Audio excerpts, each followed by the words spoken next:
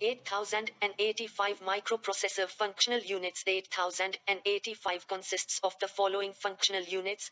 Accumulator. It is an 8-bit register used to perform arithmetic, logical, I/O and load store operations. It is connected to internal data bus and ALU.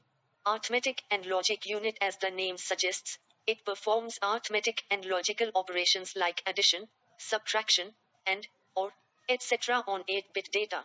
General purpose register. There are 6 general purpose registers in 8085 processor, I, B, C, D, E, H and L. Each register can hold 8-bit data.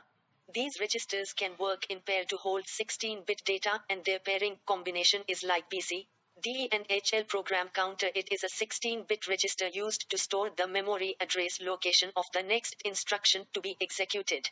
Microprocessor increments the program whenever an instruction is being executed, so that the program counter points to the memory address of the next instruction that is going to be executed.